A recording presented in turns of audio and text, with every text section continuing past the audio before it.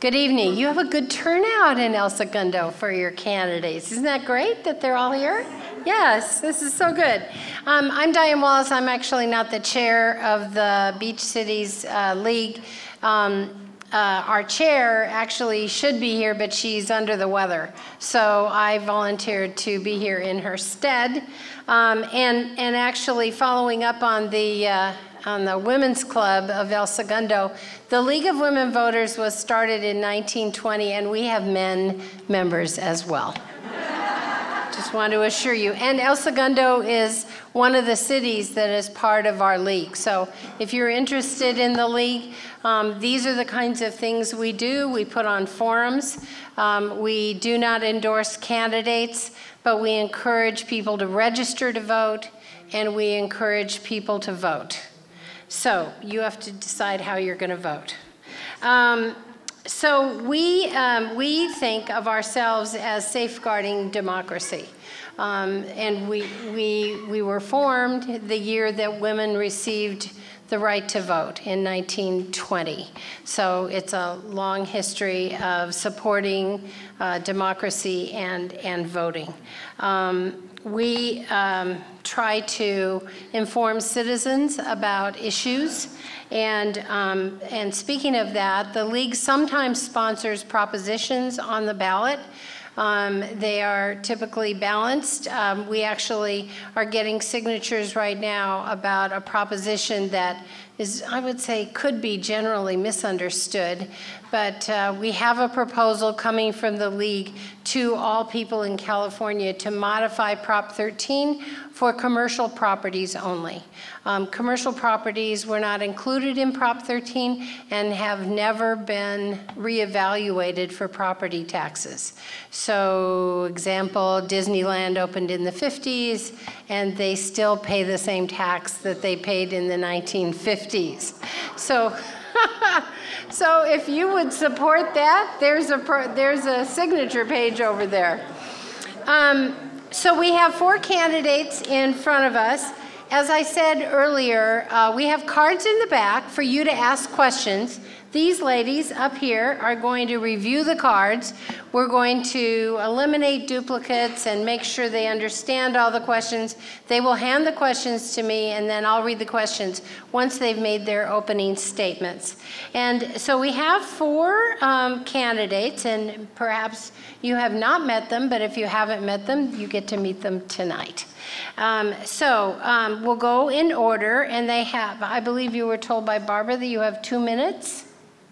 And our requirement in the league is that the candidates must make statements about themselves and not include anything negative about the other candidates. What a concept, right?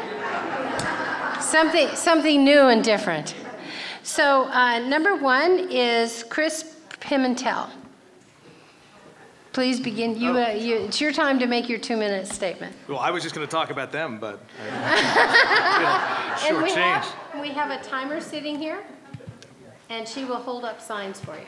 Excellent. I'm Chris Pimentel. I am a Marine officer. I'm a veteran. I'm a candidate for City Council because service is something that we do in my family. I was born into a military family here in California and moved around quite a bit.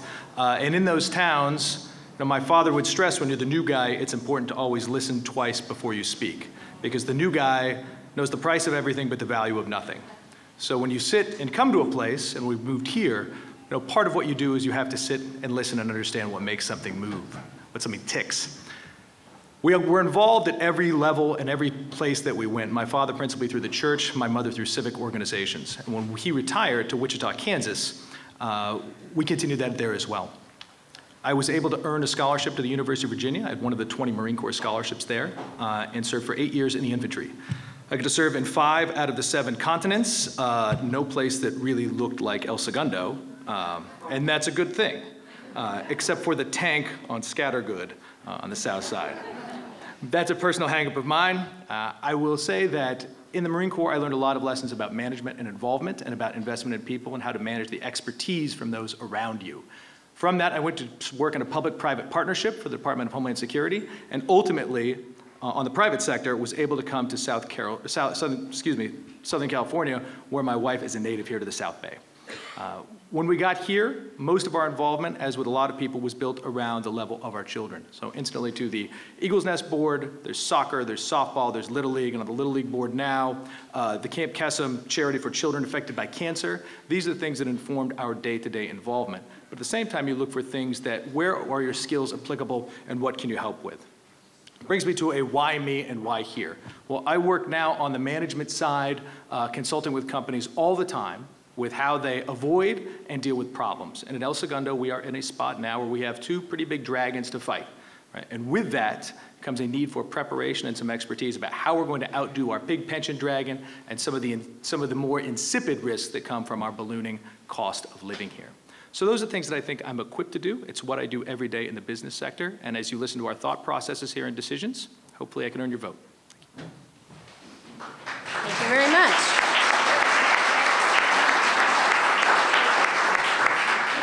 Our second candidate to speak will be Lance Giroux. All right, good evening. My name is Lance Giroux, and I have been a resident homeowner and the vice president of sales at a local company here in El Segundo for the past 18 years. My wife Jean and I have 2 children. My son Luke is 12 years old and is a 6th grader at the middle school. My daughter Leah is 10 years old and is a 4th grader at Center Street School. I'm an active volunteer in the community, currently serving as the president of the Little League, and I've been on that board for the past 5 years. Previously, I was also the president of the El Segundo Girls Softball Board and was also on that board for 3 years.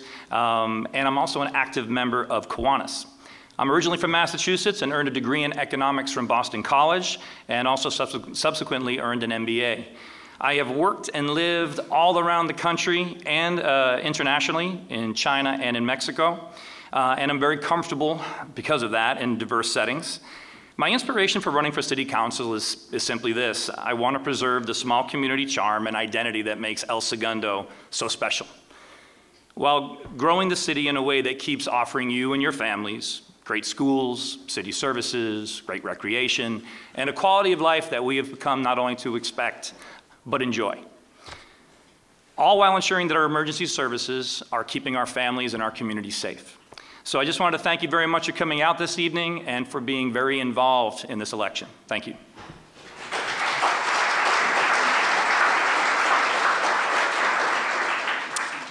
So our third candidate is Maria Barden.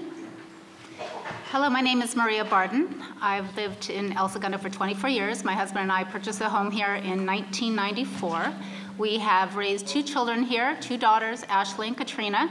They both went through the El Segundo public school system here, and they're both in college. Ashley is graduating in May with an environmental studies urban planning degree, which I'm very proud of. My daughter Katrina is going into nursing. I currently work at UCLA Health. I have my Bachelor of Science degree in healthcare management. I was also the manager of Dr. Howard Murad here in El Segundo.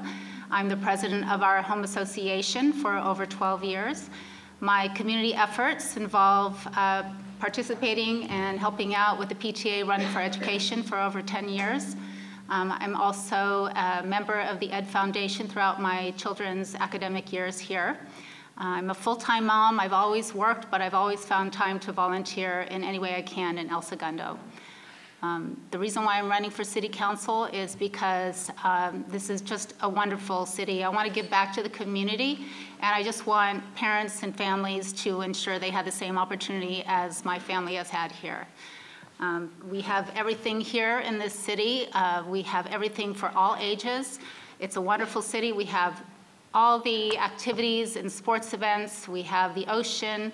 We have senior programs, and even for our middle age, we have technology and all the things that we're headed in the future, which I'm really proud to be here.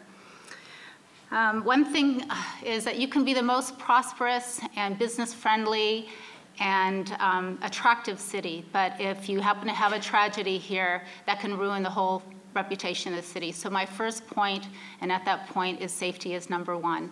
Also finances. I'm really excited about the new businesses here, and I would love to promote El Segundo to generate more revenue.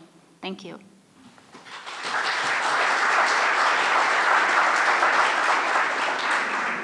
So the fourth opening statement will be from Scott Nickel.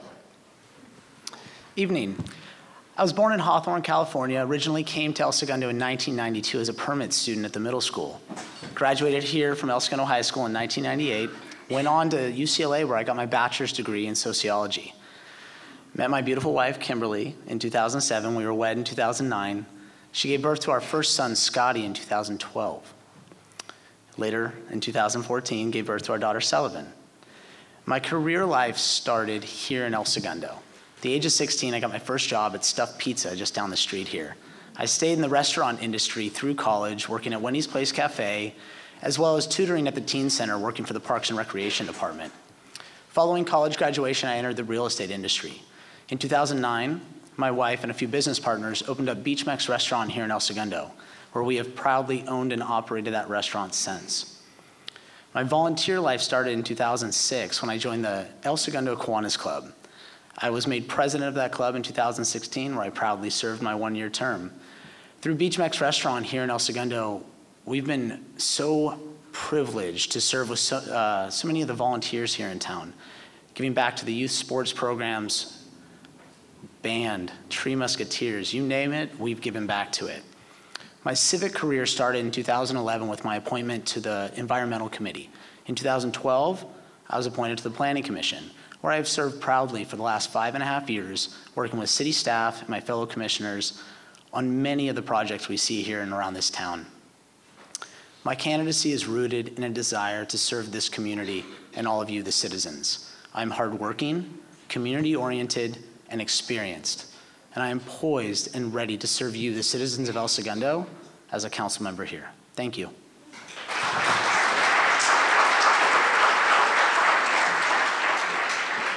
Please give all four of them a hand.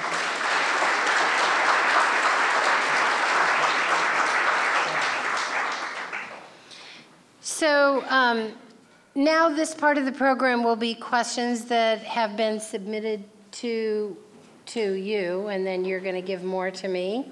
But while we're getting all these organized, I already have some to start out with. Somebody wrote one question that's 4 cards long, just saying.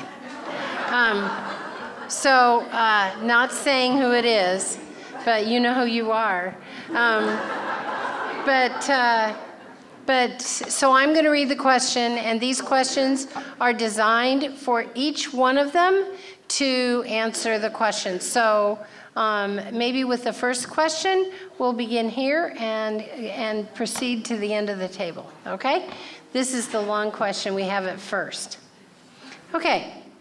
The El Segundo Police Department is facing a staffing crisis never seen before, with 32% of officers eligible to retire in the next 2 years.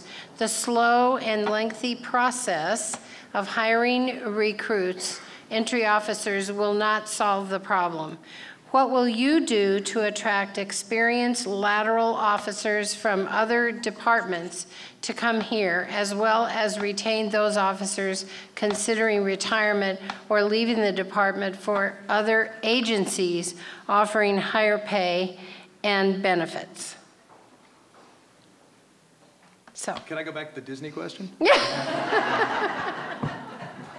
Sure. This is a bit near and dear to my heart in that anytime you see a series of protectors, whether it's police, fire, military, you do not set your resources based on a notion of what's our line item cost going to be. You trust the person in charge of administering that to describe what the mission is. And when you come to an agreement on the mission is crime suppression, if the mission is investigations, whatever the mission is, then you decide how are we going to resource against that mission. Right? So if we decide as a group through our police chief, here's what we want our police to do and how many officers does it take, then we have decided, and we decide it makes more sense to attract laterals, we have to decide what does it make to feel that make that person feel rewarded, to make them feel valued, and make them feel like their job is something that entices them. And if we look to do that just on cost, we will lose every time. You attract people based on, do they have a job that they find fulfilling and appreciated? Now, some of it is no doubt remuneration, right? Some of it is, 100%. But if we sit here and try and compete line for line on a retirement age with Irvine, we're going to lose. Right? We need to give guys attractive and exciting work, make them feel valued, and resource against the mission. I forgot to mention they have 1 minute. I know, sorry. I'm just a volunteer. Okay, Scott. Thank you. I really think it comes down to a retention issue. We do need to be creative on how we are going to hire new police officers. As council people, it's important to understand our role. Our role is to support the chief of police. If the city manager feels that he has a council that is behind him, he and the chief can work diligently on trying to solve the retention problem. My understanding from speaking with the police officers that have come before those who are here now, El Segundo used to be the place to be. It was a very attractive landing site for laterals. That has changed. We used to have lots of extracurriculars, as they like to call it, where our police officers were doing more than just patrolling our streets. Understanding the things, these little intangibles that come with being a police officer and the things that they desire to have in a department, it's important. I'm not a police officer. I'm not going to pretend to be one. What I can tell you is I'm going to listen to the chief of police. I'm going to listen to the POA, and I'm going to work very hard with our city manager to come up with creative ways to bring more officers here and retain the ones we have. Thank you. Thank you. I'm going to echo a little bit about what Chris and Scott said, because they're on the right track. But one of the things I want to bring up is that this is not just an El Segundo issue. This is actually a national issue right now. There are less and less emergency service people that are coming into the job. You can blame the way things have been in the last few years as far as things have gone in the news and in the country. But the reality is there are fewer coming in, and there are fewer highly qualified individuals to do the job. So what's happening is it's an employee's market right now. If you come out of that academy and you're one of the stars, you can basically pick your ticket to go where you want. So I really look at this as try to attract. The lateral piece is an important piece of it. How do we get more officers in here who actually have the experience and can hit the ground running? The other piece is we are not going to be the highest paid department, but we can be competitive as far as how the benefits are given out and try to come up with a collaborative package that works for everybody. Thank you.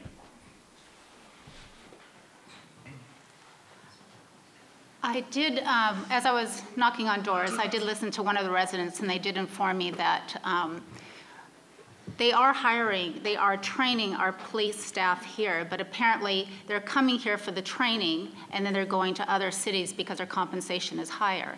So yes, we do need to retain our staff here. So why is it that they're leaving?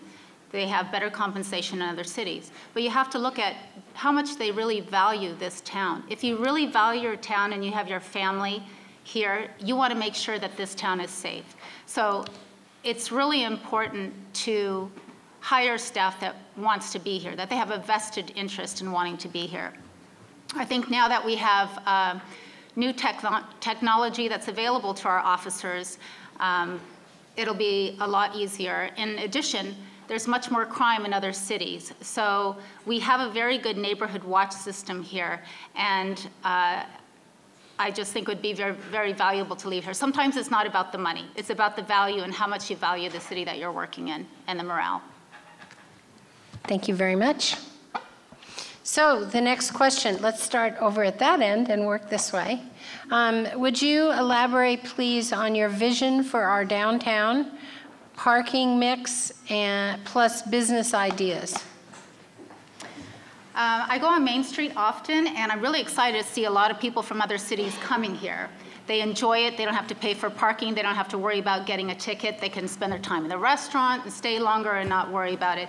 They're a little confused about the parking situation because the parking says generally Chevron. They don't know if they should park there or not.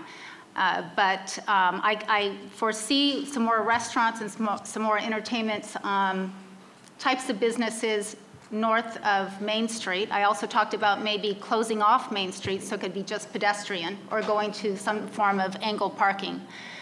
And, but I think now with the tourism that we're going to be getting with the new tourism website, we need to have a little bit more business here that is more friendly for people to come here and spend their money. Great. A couple main things. First of all, it would be great to be able to get an actual anchor tenant on Main Street. That's something I think that we could look towards. We have some great businesses down there, and it's a thriving downtown. But sometimes to drive that traffic, you need that kind of one known, really known household name is one part of it. The hospitality and tourism part is huge. We are set up perfectly. We have a lot of hotels. The problem is we're having trouble driving them into our downtown. One little thing that I learned at going to an EDAC meeting about a month or so ago, if you go to the hotels in El Segundo and you ask them for a map of the city so you can go get something to eat, find someplace to go, they will give you a map of Manhattan Beach, California. Okay, so something as simple as driving people that are already there to your businesses, I think is going to be a main key to doing that. I don't think it's necessarily a huge evolution. I think a lot of Marketing 101 can at least get us jump-started. Thank you. Vision for downtown, parking mix, business ideas. Recently, the downtown subcommittee met and went over a few of the items that we've tried to evolve with the times to make it more business friendly. What I can tell you is being a small business owner in this town and sitting through business owner meetings, the owners on Main Street are begging for more parking. They're begging for more parking. I believe having a parking problem is a wonderful problem. That means we're doing something right and people want to be here. That said, can we do a better job of pointing them towards available parking? Yes, we can. I've gone on record saying that angled parking down Main Street might be one of those options. I've been met at doors that may not be a good idea. What I can tell you is this.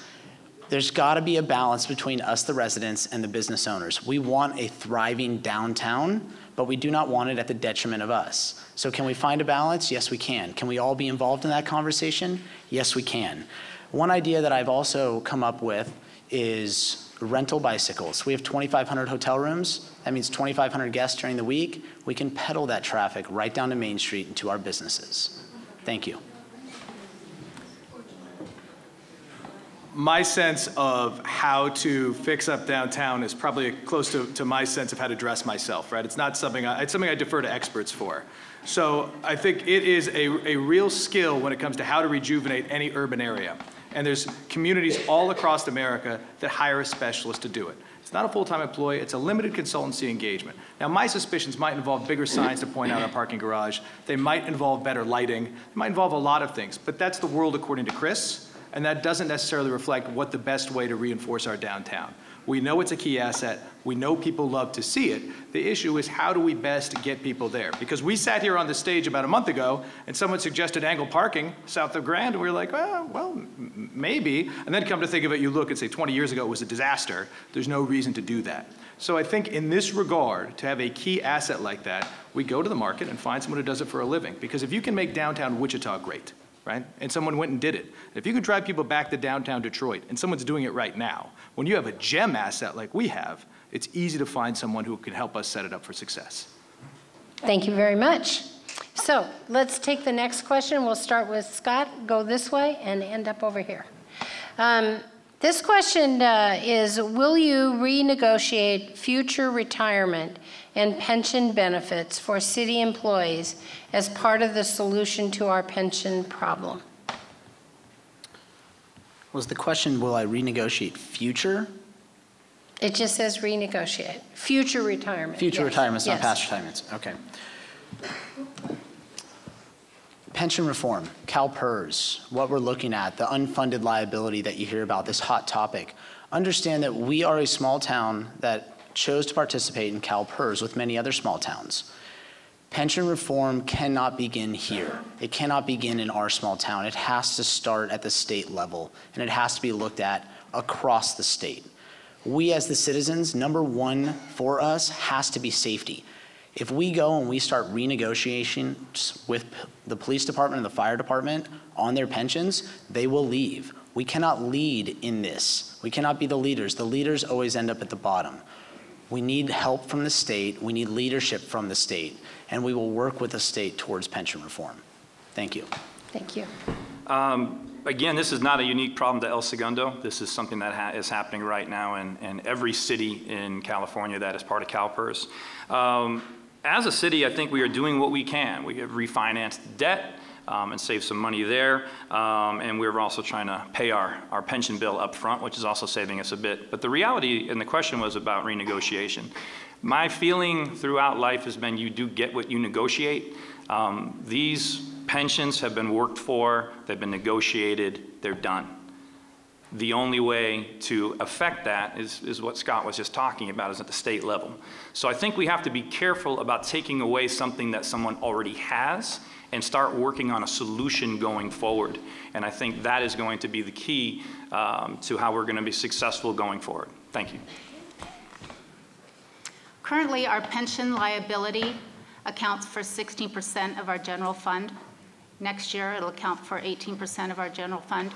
And in 2022, it'll account for 25% of our general fund. So we need to take some measures now. I work at UCLA Health. We've gone to a tier system. Starting July of 2013, we started the first tier. We're now at our third tier. Currently, if you're hired at UCLA, you no longer get a particular pension. You can choose either a 401k or it's another form of another 401k, but it is not the same. So they are looking forward. I'm having to pay for retirement for the people that are retiring now. That's coming out of my paycheck. But we do need to increase revenue. That's how we'll be able to, the City Council has done a tremendous job of refinancing, going from a 20-year loan to a 30-year loan to a 20-year loan and paying back down the pensions. So they've done everything they can. The next City Council will have to look for ways. Thanks. Yeah.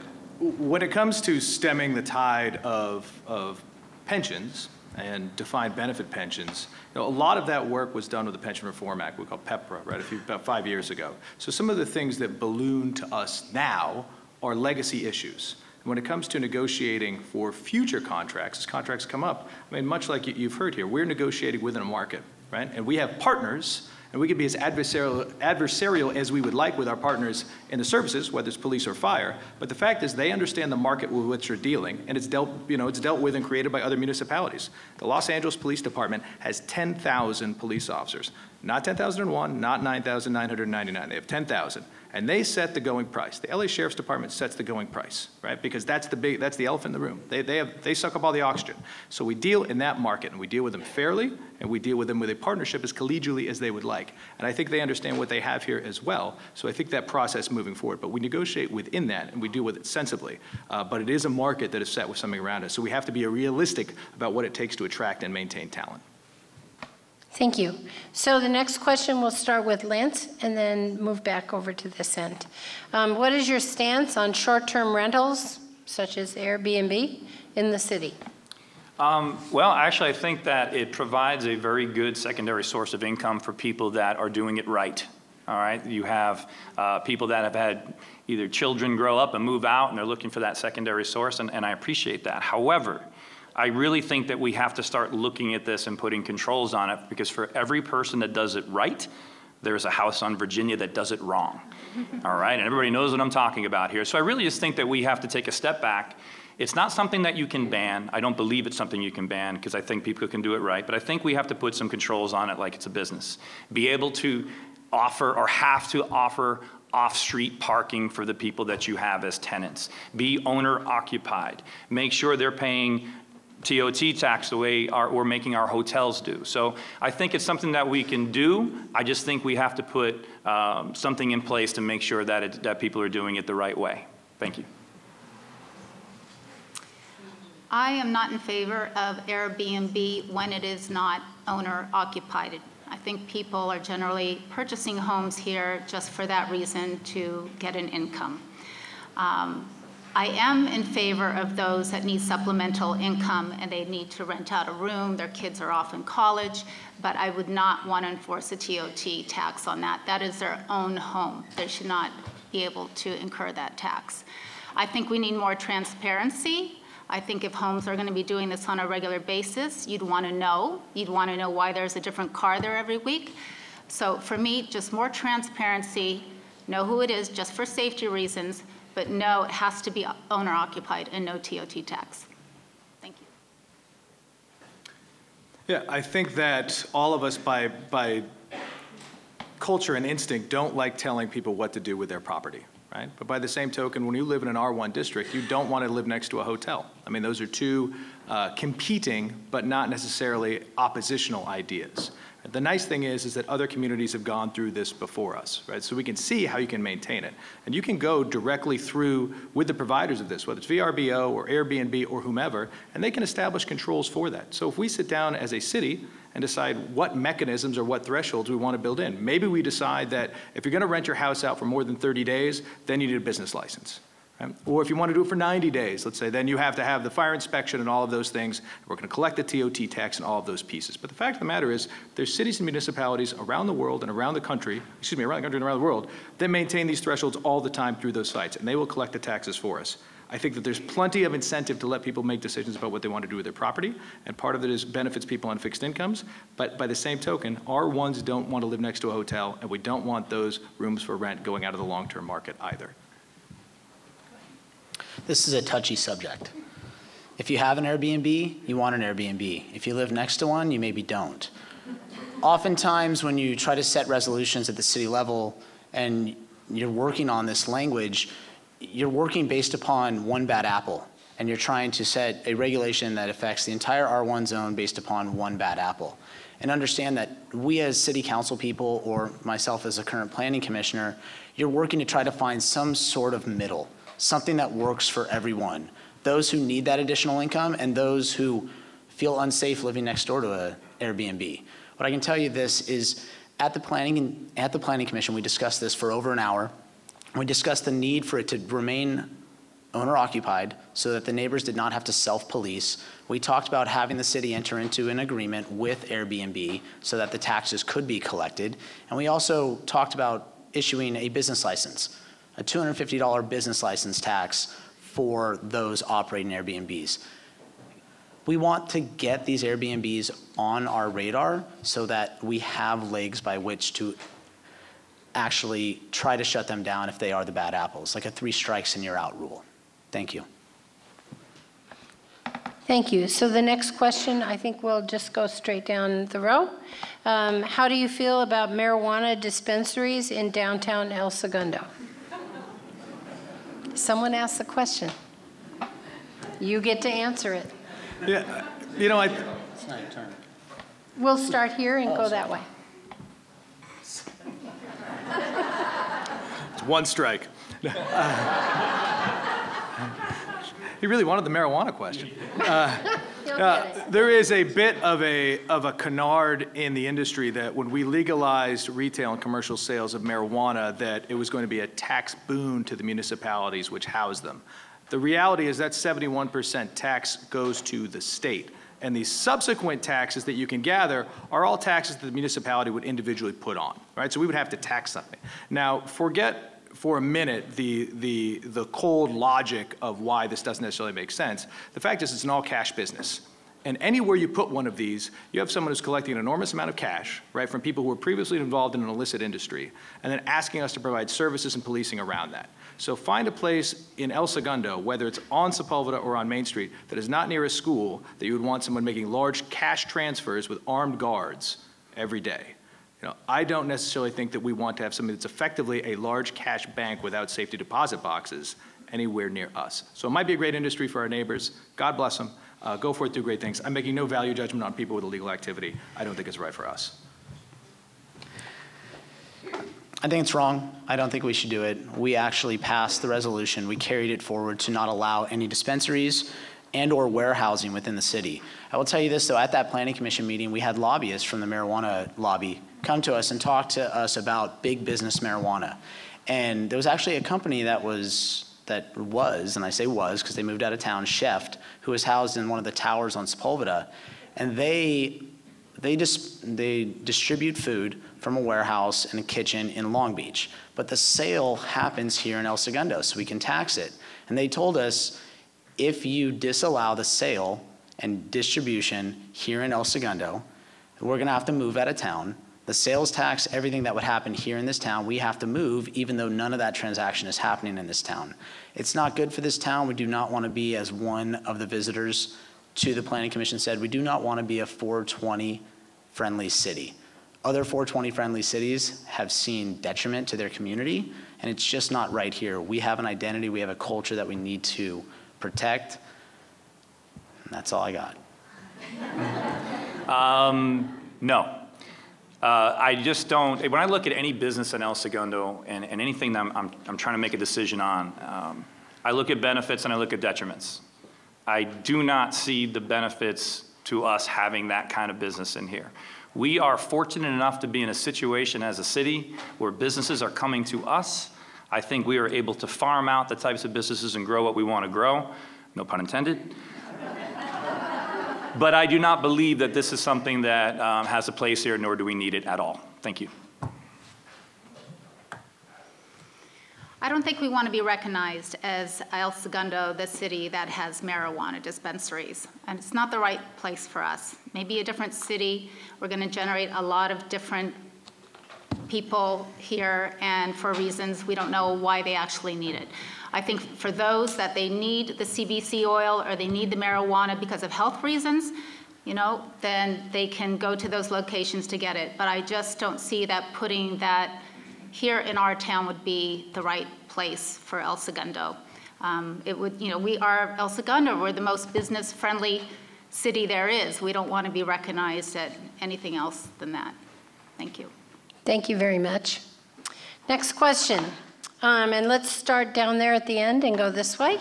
West Basin Water District wants to build an ocean water desalination plant on the beach at the NRG plant at the south border of El Segundo.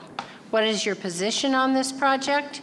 And should we explore expanding recycled water first? I read, well, it's a 1,000-page report, so I just reviewed it last night. It's really going to be up to the residents. I was really surprised that they are wanting you to make comments. So on their page, on their website, you have until May 25th to voice your concerns.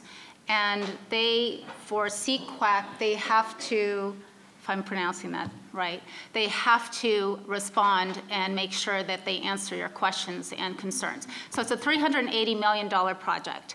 I think until we get more information and know exactly what we're into, but I know we do have to look into the future.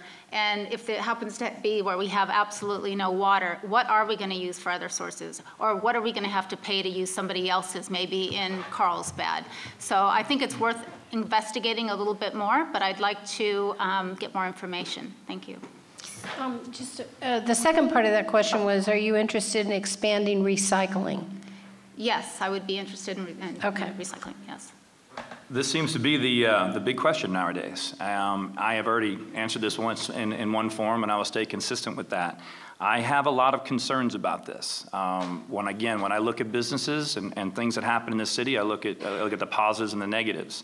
I have read part of that, our environmental impact report. I've read other environmental impact reports. I think there is a very real concern about what could happen with this. So I do not believe at this point in time that it is a beneficial thing for us. I think we should be looking at expanding what we're already doing with recycled water. I think West Basin is probably at about 2/3 capacity right now. There's a lot of room to grow that. And I think we should be looking at those things first before we start looking at building what is essentially a $400 million facility. Because then I have to ask you, forget the environmental part for a second. What is the benefit to El Segundo of this? What are we getting out of this? Follow the money and follow where the money goes. Thank you. So sorry if this answer comes out as not being very clear of taking a position. As a planning commissioner and having this environmental impact report out and a public hearing on the future agenda, I cannot publicly take a position for and or against. What I can tell you is this: if you look into drought is a serious thing. If you Google South Africa, it's a scary scenario that they're dealing with there. So desalinization is one of those options to combat drought.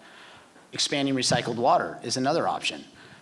I've drank the water from Hyperion. It tastes pretty good. I'm not telling you to run out and do the same, but you should think about it because that could be in the future. But you can make arguments for it, you can make arguments against it.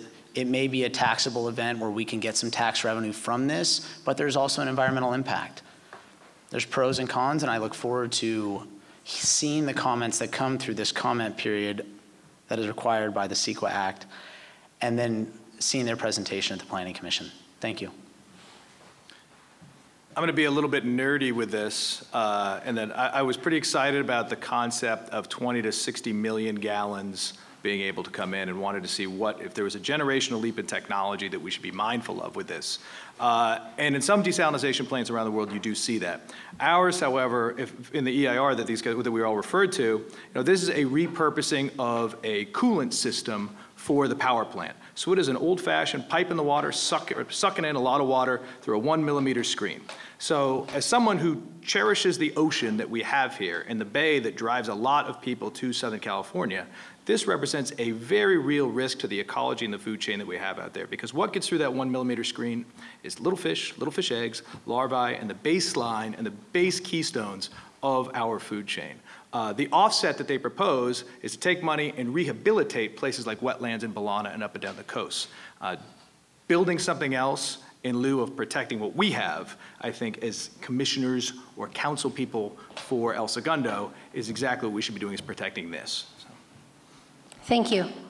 Next question. Let's begin with Scott and go that way and end up here. I don't really know what this is, but I'm going to ask the question. Do you support the social host ordinance for El Segundo? I'm assuming you know what this is. I do. Okay.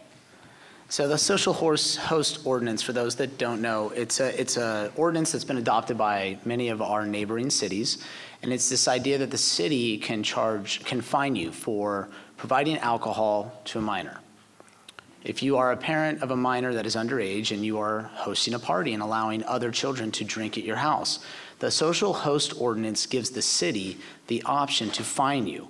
In Palos Verdes, it's up to $2,500 for your first offense, and it can go up for the second and third offense. It's a simple ordinance that can be passed by the city. What it gives is it gives the city a mechanism by which to try to deter people from doing what is just wrong. I am in support of it, and I hope that as a council person, I get an opportunity to hear the pitch, have our legal team work on it, and vote on it. Thank you. Yes, especially as the parent of a 10 and a 12-year-old who is about to enter that zone that I keep talking about in the teenage years. I was actually surprised, to be honest with you, that we didn't have one of these already. So yes, I mean, Scott pretty much kind of laid out what this is all about. I am very much in favor of us adopting the same ordinance. Thank you. I'm sorry, but this is the first time I've heard of this, but I agree that I would adopt this, but I just have a question, Scott. Is it up to the parent, or what if the parents are not home, and if they're just children there, and they on their own are drinking and they're underage? So who is fined? The parent, I assume, would still get fined. I don't know the answer to that question. Okay. The threshold for most of the South Bay cities is known or should have known, which sort of depends on what the officer thinks. Okay, so it's up to the officer to determine the fine, if they should be fined or not. So it's only as if somebody would complain and they would come out and be cited. Is that right? Or if maybe a youngster would even mention the fact that they were drinking and underage. That's exactly right. They can't enter the house without a warrant or permission. Okay, thank you. Okay. Do you want to answer? Yeah, look. So here's some oddities, right? The state legislature already exempts, previously a bartender, right? If you serve booze to somebody in California, which is unusual for a lot of states, bartender serves beer, guy gets in a wreck. In a lot of states, that bartender can be held liable, right, for over-serving someone. California specifically exempts that, unless that person is a minor. So all of us, when we own a house with a liquor cabinet, if we're hosting something, we are already legally liable for the conduct of those people in there. It is already illegal to give alcohol or to knowingly or make available in a negligent manner alcohol to children. Right? So when it comes to coming up with a stipulation or an ordinance that kind of makes it crime light, and makes a responding officer the judge, jury, and executioner for a fine that, let's not sugarcoat it, in Hermosa can be up to $5,000. right? Depending on what the responding officer thinks you should have known, I have real reservations about not getting my day in court, right? I'm a parent, you all are parents, I trust the parent. We live here because we trust the parents around us to run their household in an effective manner. I don't need an officer doing that for me. If the kid's doing something illegal, then let's be liable about what's illegal, but I don't need a halfway thing for a citation crime that's up to $5,000. Excellent. So let's start over here and move this way with this question. Regarding the residential development east of Sepulveda, should it be decided by a vote of the residents or by the city council? I'm always in favor for asking the residents. The problem with asking the residents is if the residents feel very strongly about something and the city council does the exact opposite, that's going to be a real big problem. But in this case, for residents east of Sepulveda, I think it affects all of us because it's a different school district. So there's a lot of things that personally affect you and your children. So I definitely think asking the residents what they feel about this. I am not in favor of residents east of Sepulveda. I don't think we have enough public safety staff right now, and maybe possibly in the future, but not at this time. We have things that we can do here first. I just want to make sure the question is actually who should have the final say. Am I correct on that? It's yes. not arguing. We're not talking about the zoning. We're just talking about who should have the final say. Right. Okay. So the way I feel about this is you elect people to make decisions, and I get that. And I'm a decision maker, so I'm fine with that and that responsibility. The issue with this particular thing here, this particular issue here, is that it has the fundamental ability to change the entire city as we know it. Because you can eventually create two sides of the city, an east and a west, with two different school districts and one city council. So for that, and for that reason only, on this particular issue, I do believe it's something that should be put on the ballot. But I also feel that both sides should have the ability to argue for and against. I want full transparency on it so that you know the same as the people that are up on the dais. Thank you.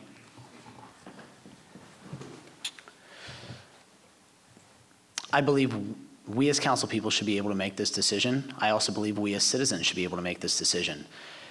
You learn a lot knocking on doors, and someone made a very compelling argument to me. They said, Scott, if you leave it up to the citizens and you have money that desperately wants to develop east of Sepulveda, or PCH soon to be known, you're gonna have people canvassing the neighborhood with a marketing campaign to get the citizens to vote for residents east of Sepulveda. So this is a very slippery slope. I believe we are a community. I believe the 4 candidates up here are vying for 2 seats, which sit on this city council, that I believe we are stewards of this town.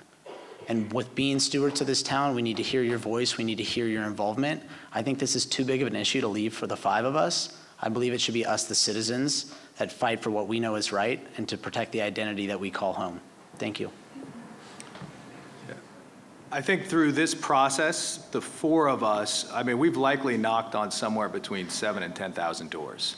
And if you don't know how we feel on this issue, right, then we are not being clear and we're not getting good questions. And when you elect people and have key issues, things that are existential threats, I agree with it. It's an existential question for the city. You know, we need to be clear about how we will vote.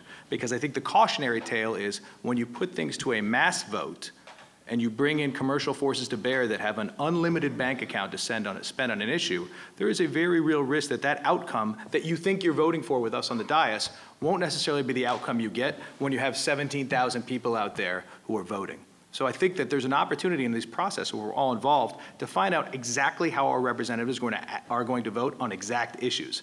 I think we all tend to think the answer should be no. Right? The answer should be no. But if we put it to a broad base out there, remember, the number of people we see at these meet and greets who all agree the answer should be no is probably about 1,000. You know, the number of people who are going to vote in a 17,000 person city, you know, you're talking about 10,000, and those glossy materials could show up in a way that we don't necessarily intend. Okay. I have a question for the Women's Club. What is the announced time of at 8? Okay, so we have a whole lot of more questions that we're not going to get to. I have one more question that I think we can do. Would you, as a council person, vote to have El Segundo City funds pay any portion of transporting students to their new swimming pool on Douglas? So let's start here and go that way. You did?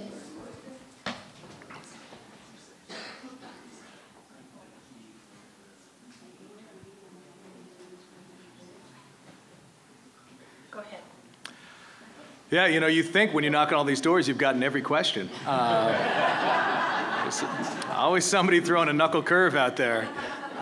You know, with this, the first question I would ask is the city attorney, is it legal? Does it constitute a general gift from the city to the school board in that regard, which is sometimes statutorily barred? We have an obligation as a service-providing city to care for students, irrespective of what school they go to or where they're going, right? And part of that is their protection. If there is not a safe way for them to be able to do something that is a sanctioned event, I think it is our obligation to look for ways to make that happen. Now, it's one thing if we have buses we can use or the school has buses that they need fuel for or something in that regard. It's a horse of another color if it involves us buying some sort of piece of capital equipment to do it.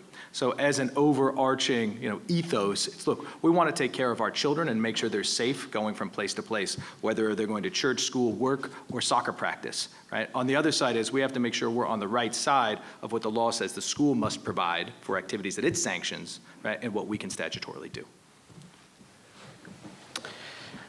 I see us as one city. School district, city, we are one. It's got to be a symbiotic relationship. We, the city, chose to put an aquatic center not at the high school, not at Hilltop, but we chose to put it on Douglas Street in the Wiseman School District. We, as the city, have an obligation to our children. These children are citizens. They are citizens of our city just like any other adult.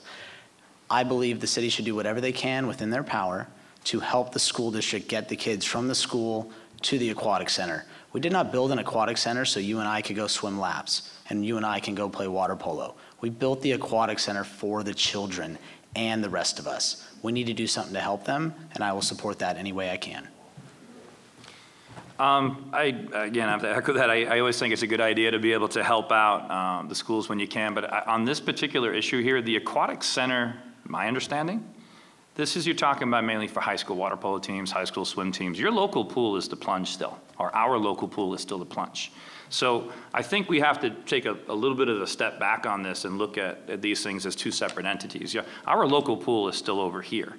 So while that seems like something that would be, hey, that'd be a great idea to be able to offer it, we're talking about high school kids having to drive 1.5 miles over there. I think funds that we could utilize to help out the schools may be served in a different direction. Thank you.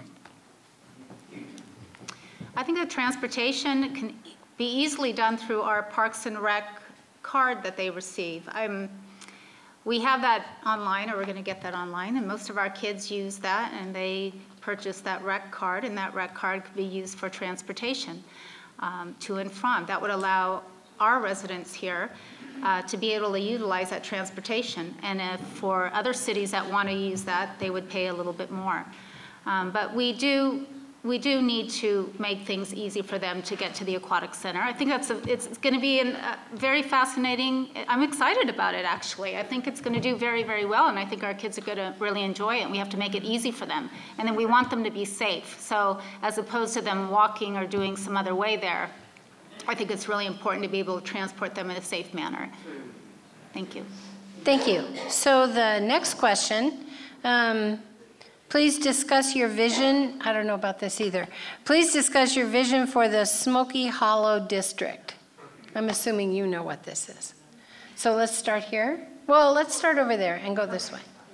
Smoky Hollow is very exciting. I think there's so many things that we can do that, and I know that we've already started doing that. We talked about mixed housing there. A lot of businesses are coming in there. I can really foresee these millennials wanting to possibly live in there, and they can walk to various locations here. They don't have to get in their car. It's a very eccentric kind of area that these kids are into. They like the brick buildings, and it's I don't want to say it's the up-and-coming thing. So it really puts El Segundo on the map. So I think we're doing the things already to encourage people to go to Smoky Hollow, and I think we can do a lot of things there as opposed to going east of Sepulveda. So I'm excited about it. It's an exciting area of our town. The specific plan was just updated and released, and I did look through that. And over the next 20 years, we should expect to see an increase of approximately 520,000 square feet of office, commercial, and industrial space. The net out of that is looks like we're taking down light manufacturing way down and increasing the amount of office space there. So these are all good things. The one thing that I looked at that I did not see that I would like to see a little bit more of or see what we can do with that is there more opportunity for mixed-use residential over there? Right now, I think the plan is to go from about 9 to about 15 units over there over the next 20 years. However, those are caretaker units and caretaker units only. And I do believe that, or I would really like to look at this to see what else we can accomplish over there. I understand that current zoning might be an issue there, but can we look at something else to be able to build in over there to accommodate more residential? Thank you. Smoky Hollow's specific plan is near and dear to my heart. 4 years ago at the Planning Commission, I asked, can we please review this area? We continually got applications up in front of us at the Planning Commission for developments where there were large boxes drawn in the center of an office area that were called research and development because it had a lower parking demand. Those properties over there are typically 25 feet wide. There's lots of curb cuts on those streets, and the parking demand that is placed on those it's unworldly. It's just not feasible. So the new specific plan that's out, it's in the comment period now, so please read through it and comment. It is keeping in the auxiliary use of housing, so you can't have a night watchman. It is installing more parking, bicycle lanes, more walking lanes, more greenery, allowing for higher density construction. It is not kicking out the light manufacturing. That stays. It is what is called legal nonconforming. It will be grandfathered in. But it does allow for higher density creative office, which is what the demand is that we are seeing at the city. I'm excited for it. I think we open up the zoning and see where it goes. This is a really exciting development, and if anybody wants to look through the 70-odd pages, I mean, it is really the idea of governance at its best and bringing a really attractive area into the market. I think to reinforce that, you know, the governments exist in municipalities to set conditions for people and businesses to succeed. So one of the things we have to do is make sure that we are nimble and that everyone in our municipal infrastructure, whether you're a permit check person or building planning, that we understand that our idea is to get people to yes. Tell them how to get these businesses activated and to get the changes in the infrastructure they made. If they're going to previously non-conforming property and are going to rehab it, what does that take and what are the implications for their business? Getting them answers quickly so we can incent people to move in. Also, we have to make sure the infrastructure builds them for success. You know, we have fiber going up and down, fiber optic cable going up and down El Segundo Boulevard, making sure that that high-speed internet makes it north-south instead of just east-west for those businesses to really activate. And ensuring that the road traffic that we take off El Segundo Boulevard and put on Franklin doesn't end up on Mariposa, which I know the Mariposa and Maple people definitely don't want to see. There's mixed-use opportunities, there's Smoky Hollow adjacent, it's all really exciting, it's a win. Thank you. So we'll start here and go that way. El Segundo has signed on to the bike master plan, eliminating 2 lanes from Rosecrans and 1 lane from El Segundo Boulevard. What is your position on the bike master plan? Go with me on this? All right. You know, I'll say, look, the bike master plan, I will confess, I rode my bicycle to the Green Line for 5 years, so you would ordinarily think that something that makes biking safer and easier, I am the fish in the barrel for you to shoot. But I will tell you, any of us that lived through the bike lane accommodation on Vista Del Mar know exactly what ticking time bomb the bike master plan is. If you were talking about making Rosecrans a 2-lane road for extents, that is something that, I mean, want to talk about the good idea fairy visiting and then needing to go away. The good idea fairy in this. So the bike master plan, if anyone hasn't checked it out, is something that if it ever comes to life, it will look like the French Revolution. So it is not in our benefit. It is certainly not in the interest of bike riders. It is something that may work in the Netherlands, but will certainly not work here. And I cannot be, I don't want to make light of it because it's a real document and was approved. But I am an emphatic, let's revisit this and think twice about how it will involve us. The Bike Master Plan has been around for a long time, and yes, it was written by bicycle riders. So you can understand these bicycle enthusiasts love it. They would like their own lane painted green down Main Street in Santa Monica. We've seen some spots where it worked well. We've seen other areas where it hasn't. What I can tell you is we should adopt something along the lines of like Sharrows, like Sharrow lanes that we see in Redondo Beach. There are bicycles around us. We want people not using their cars. If we do not want to add lots of parking on Main Street, angled parking, careful what I say, we're going to want them coming down to Main Street on bicycles. One of the reasons why I love living in this town is I don't have to cross but one major highway on my bicycle to get to the beach. And riding around this town is important and making it safe. So working with both the residents and the bicycle enthusiasts to come up with a plan that can work for both of us, I think serves us quite well as a town. Thank you. As my two colleagues over here have already kind of mentioned, we've seen what the negative effects of this can be.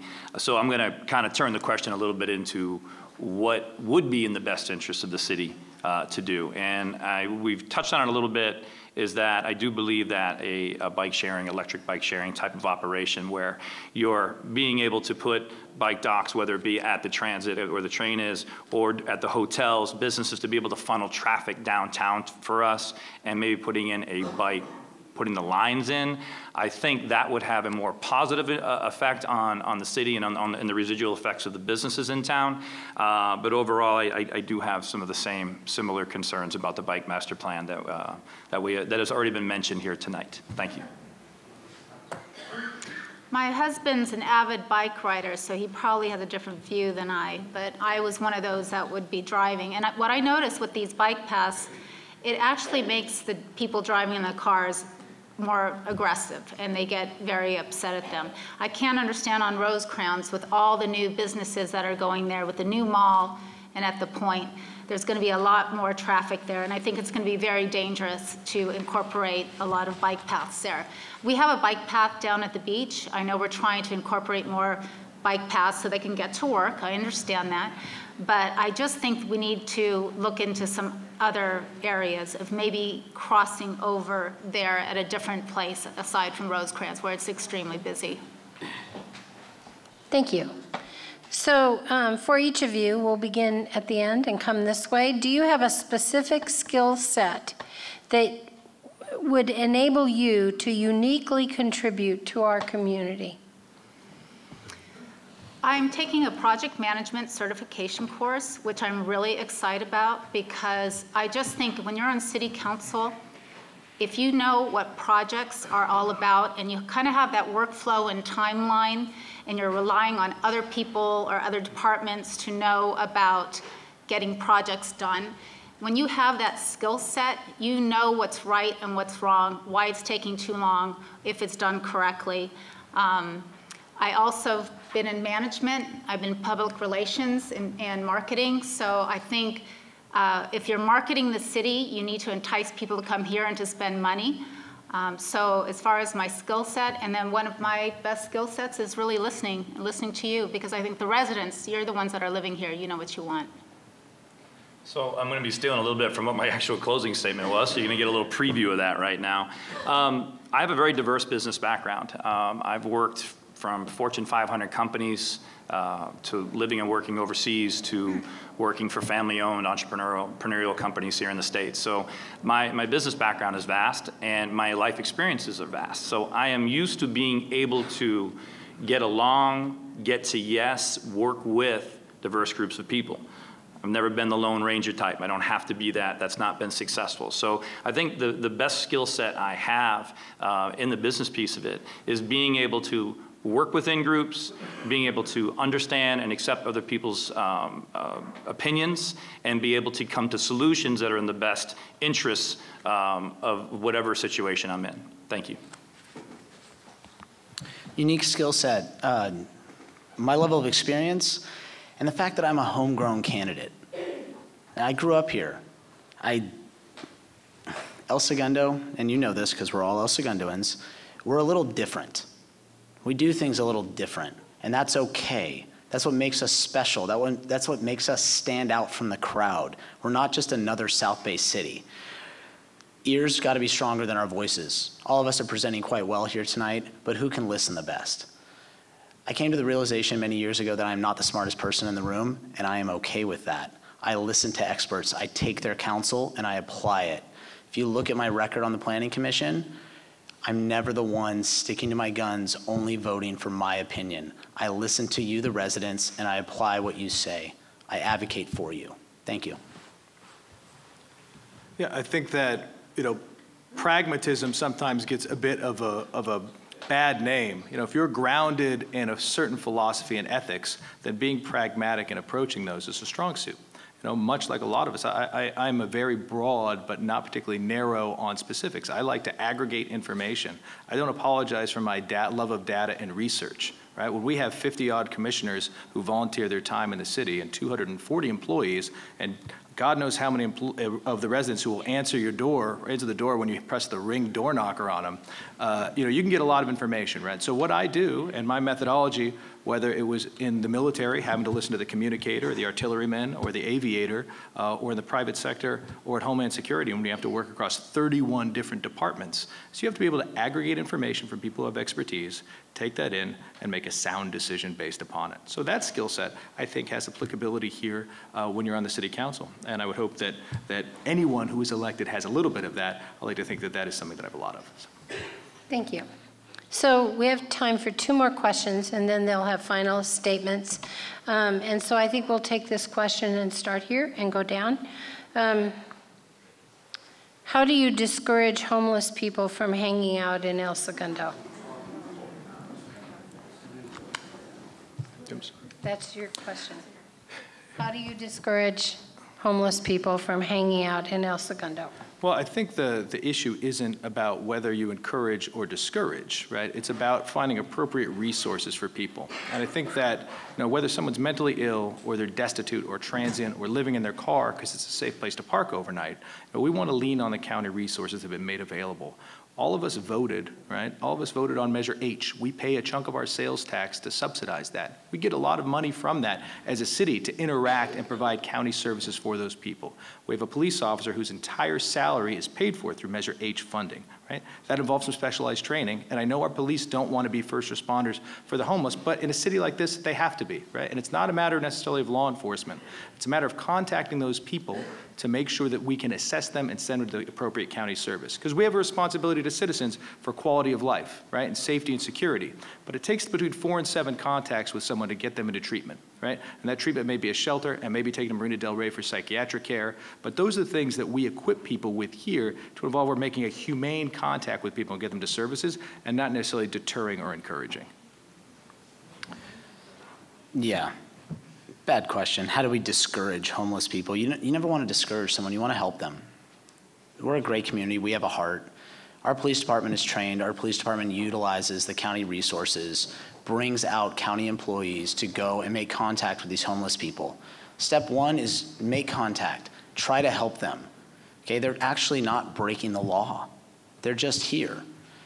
If we help them and if we lead with this concept of help, and we're genuine in that concept, they will accept the help. We will then be able to place them elsewhere in a county facility, something like that. But if you see a homeless person, don't be upset at them. You can call the police and say, hey, here's a guy, his name's Steve, can you go help him? And we should help him. We're a better community than that. Well, I first of all think there has to be a degree of empathy when we're looking at the homeless in town. Okay, but the second piece of it is that El Segundo is just not set up to help to rehabilitate or to help out the homeless population that we have.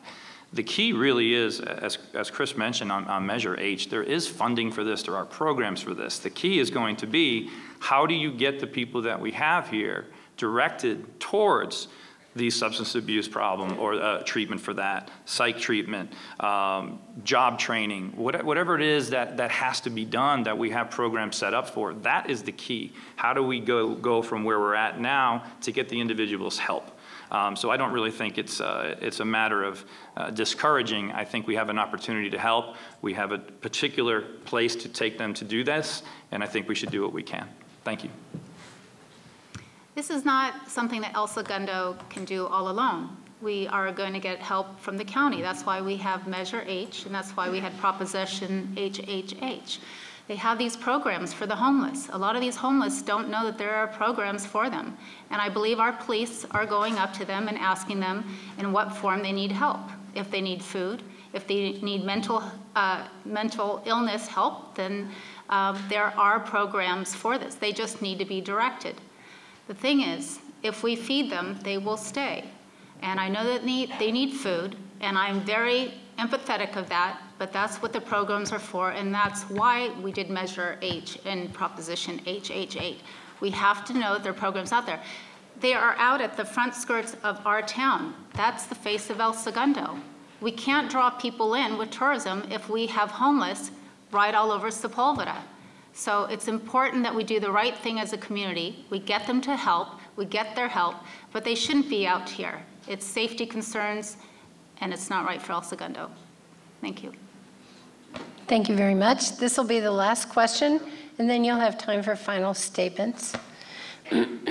El Segundo does not have real ocean access. How do you plan to work with the City of Los Angeles and Chevron to improve ocean access? So we'll start here. Oh no, let's start over there and go this way. Yeah, I thought we had ocean access. Well, according to this person, you don't. Oh, I'm glad we have ocean access. Or they want more.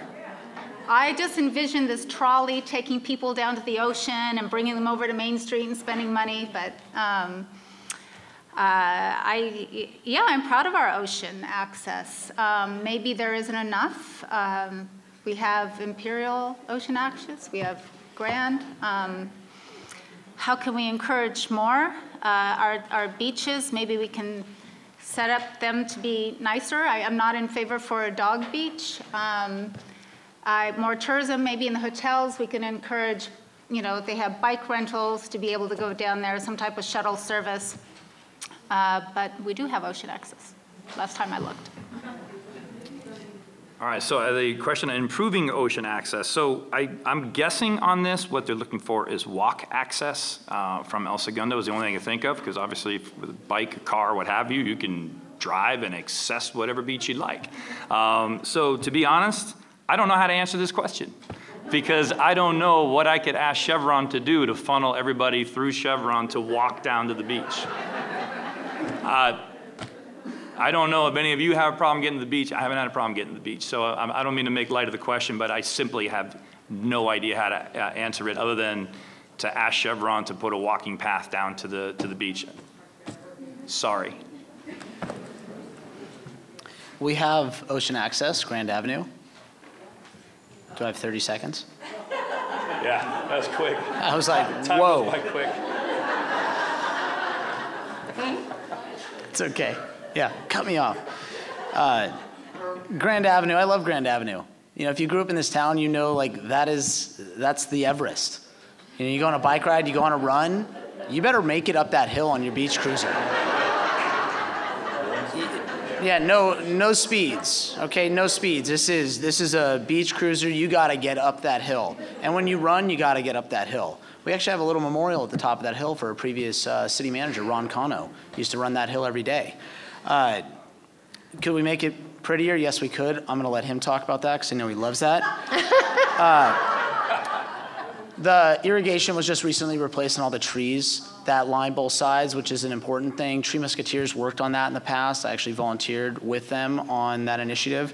And just know that Grand Avenue, it's who we are. We're a town. Let people keep driving by us on Vista Del Mar. It's okay. We don't need them. We like our hill. If they don't want to walk up the hill or run up the hill or ride up the hill, that's their problem. If you're in El Segundo and you get up that hill, and at the top of that hill is the prize.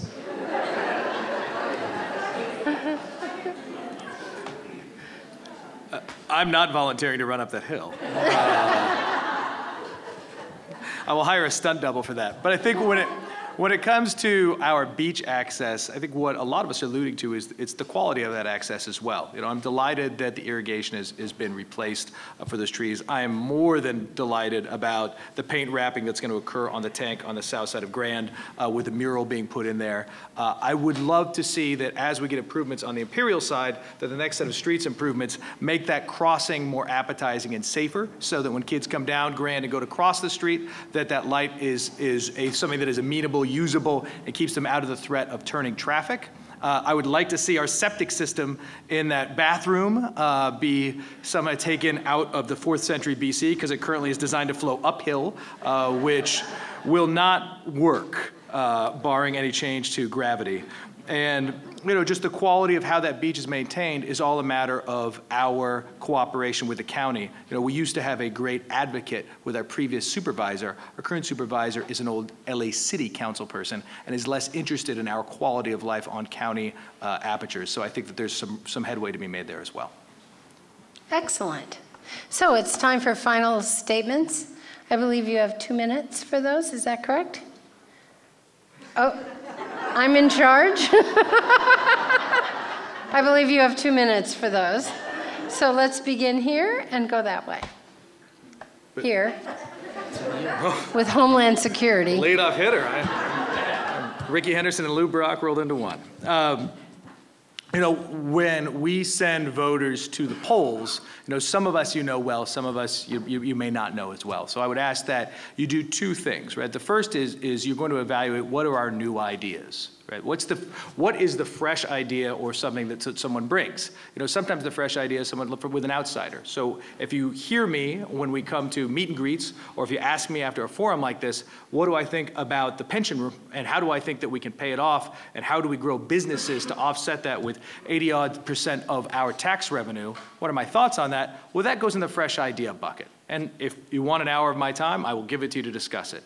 But those are the first 2 years of what you get out of any elected official. What are the new ideas, and what faith do I put in them to be able to implement it? You know, on my end, the fresh ideas may be that tax piece, but also a degree about what nimble government looks like, and how to orient and motivate the employees that we have to carry out our big blue arrow tasks. Our big blue arrow tasks, Smoky Hollow, let's get businesses in. So those 2 years. But the other part is, do you trust our judgment, right? The breadth and depth of someone's service on the city council is, do you know their thought process? You know, a lot of us come to these things because we don't feel like our voice is necessarily heard in the body politic. So you come to this and say, I've heard how this guy aggregates information. I've heard him justify his opinions based on data, and is that what I want out of a public servant? So when you ask of those 2 things, I think that is something that I bring and would ask for your vote upon. You know, my body of work in town is based on volunteer pieces that involve my children. My body of work and service on the public side is principally around military and government, but secondarily around corporate governance. But those skill sets, I think, are directly applicable to the city council. So I will see you all around the Easter egg roll tomorrow, I'm sure, looking just as panicked and miserable as I will be with my children. But by the same token, it is part of what makes the city special, and the involvement and participation of people in events like this and events like that are what makes the city go. And I will ask for your vote, and I will ask you for it 100 times tomorrow. So thanks.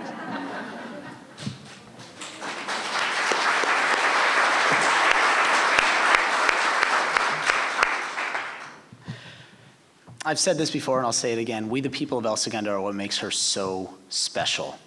And yet we all see this town through a different set of lenses. I'm lucky enough to say that I've seen this town through the lens of a child, a student, a young adult, a volunteer, a business owner, a parent, and a planning commissioner. I've yet to wear certain lenses in this town, and for that I will turn to those who have come before me and ask for their advice and their counsel, so that we, your future stewards of town per se, do not make the same mistakes that we have before. My wife and I believe that actions speak louder than words. We've chosen to live a life that is filled with volunteering and giving back to this great community. We pride ourselves on being community leaders and getting others to volunteer to give back to this community. I believe El Segundo is built from a city standpoint on 3 pillars, and that is education, infrastructure, and safety. And us, the community of El Segundo, the only reason we're able to thrive is because those 3 pillars stay intact. My goal as your city council person or future city council person is to keep those 3 pillars intact and continue to encourage involvement within our community. I love this town to a fault. I've said it before, and I'll leave you with this. There's this quote that I love. It says, "Do what you love in the service of those who love what you do." I hope you vote on April 10th, and I hope you give me the honor of being the next city council person here in town. Thank you.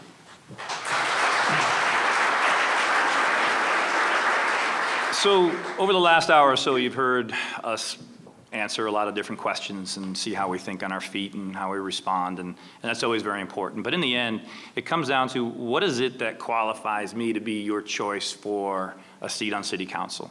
And I kind of mentioned it before, I have a very diverse business experience background of 28 years, from Fortune 500 company Procter & Gamble to working in the footwear manufacturing industry in the middle of China and Mexico, and then of course to the local entrepreneurial companies I've been working for the past 20 years.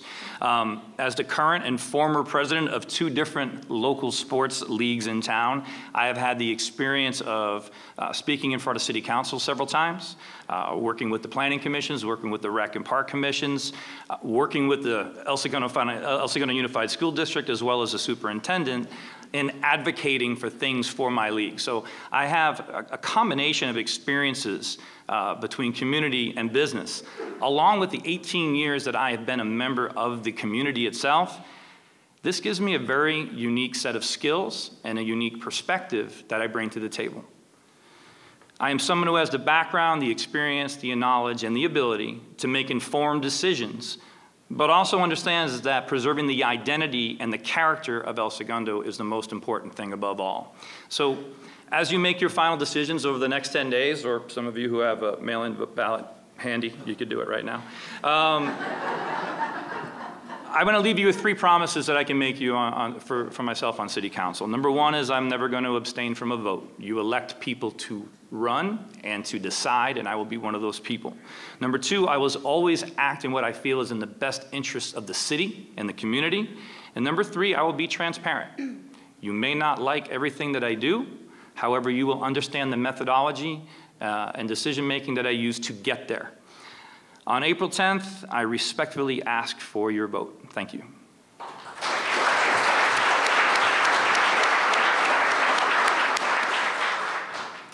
I have worked ever since I was 15 years old.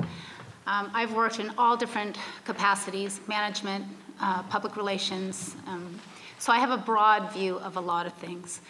I don't have a business here, so I don't have any motive, really, other than I just want to serve my community. That's the type of person that I am. One of my largest strengths is listening, and I know how to get things done. I'm a mother. We can micromanage a lot, really good. But I've listened to your concerns, and I know that your concerns on certain streets are different all throughout the neighborhood. And you know, some can be solved very quickly, and other ones take a little bit longer and more perseverance. I do understand that the younger generation, they want environmentally sustainable cities. The middle generation wants technology and infrastructure that can be competitive with other cities.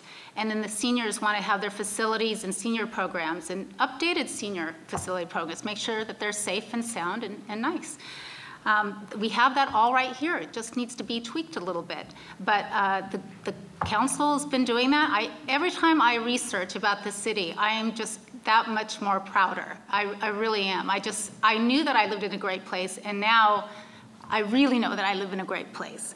So anyways, my experience, I worked at Boeing, so my experience in aerospace and in healthcare IT is perfect for the vision of El Segundo. I know where we came from, I know where we're going, and I truly appreciate this company, I'm talking, El Segundo, and I'm very excited in promoting and marketing El Segundo. I think it's gonna be a sure win. It's gonna be so easy to promote this town and get people in here to spend money. I really appreciate your vote, and I humbly appreciate your vote on April 10th. Thank you. Thank you. So we have a little additional program regarding Measure C that will be on your ballot, and Joe Lilio is here to speak. But before we get to that, could you please give your candidates a round of applause? Hi, you're not Joe Lilio. I know, I'm going to introduce Joe. Okay. Right. So before we leave, so on behalf of the League of Women Voters of the Beach Cities, I want to thank my two colleagues from the League for coming tonight and doing the timekeeping and going through the cards. And those of you that would like to sign the League of Women Voters petition to address commercial property taxes, please join us over there at the table in the other room. Thank you very much.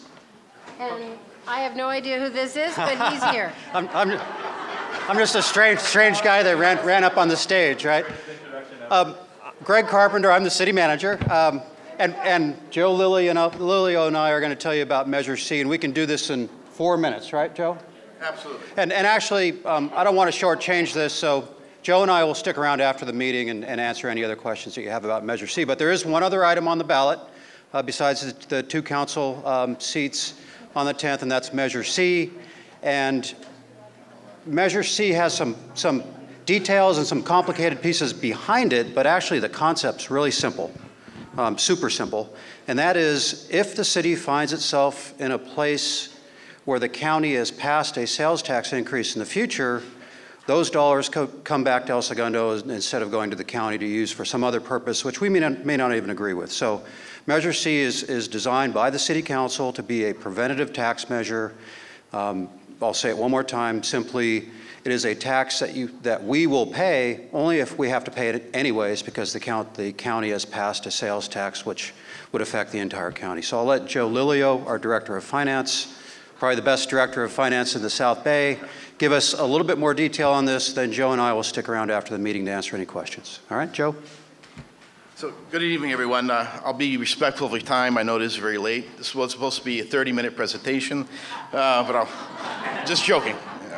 We'll try to make it 4 to 5 minutes. First of all, I'd like to thank Carol for reaching out to Greg and I, inviting us here to speak before everyone. We do appreciate that. And also, there are copies of the presentation here in front and in the back room on the table. Also, we do have a Measure C fact sheet that was put together and approved by our city attorney. That's also here in the front and the back table. And these items are also on our city's website as well.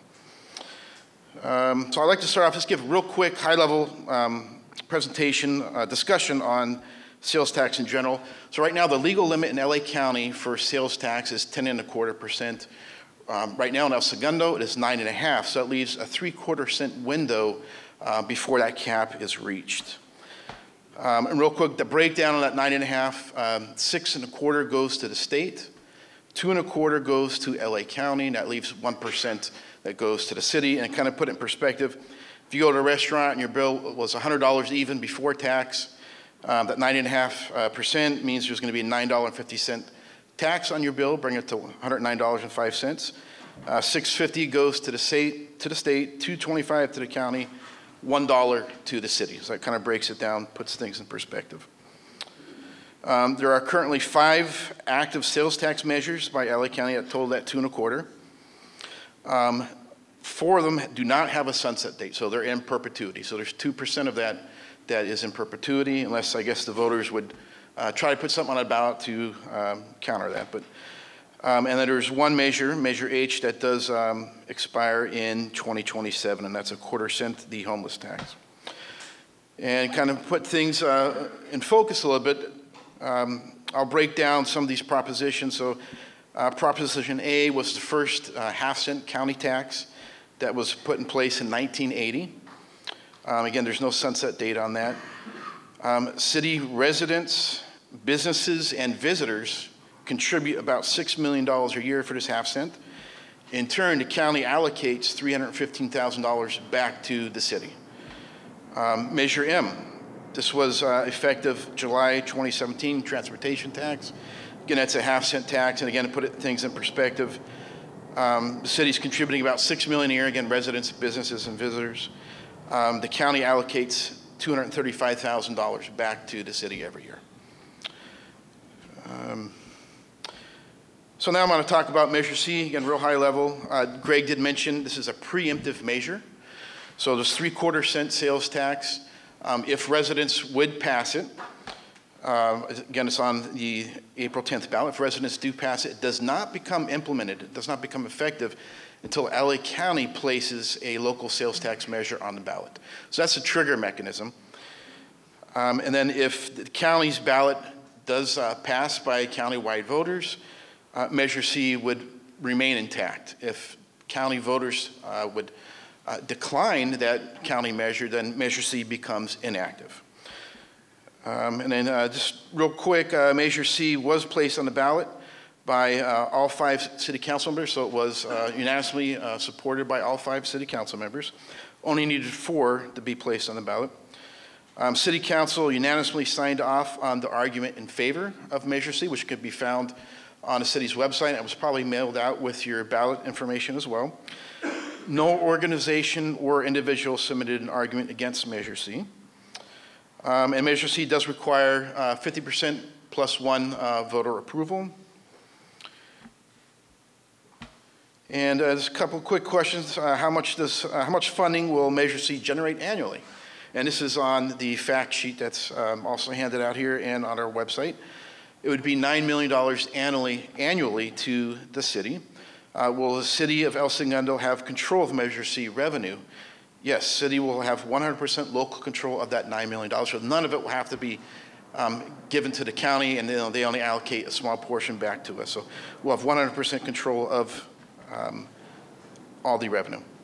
What can this funding pay for? Measure C sales tax is a general purpose tax.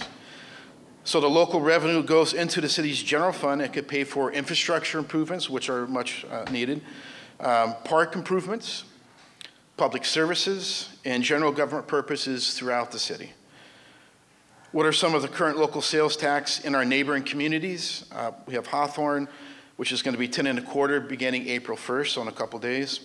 Long Beach is at 10 1/4. They've been there for a while. Santa Monica is at 10 1/4. Culver City at 10%. Inglewood at 10%. Manhattan Beach, Hermosa Beach, Redondo Beach, Torrance, Gardena, Lawndale, all at 9.5. And just put things in perspective too, Measure H that passed by LA County voters in March 2017 became effective of October 2017, did not impact the city of Long Beach and Santa Monica. So they were already at that 10 1/4 cap, so it didn't raise that above 10 1/4. However, they're recipients of Measure H funding from the county.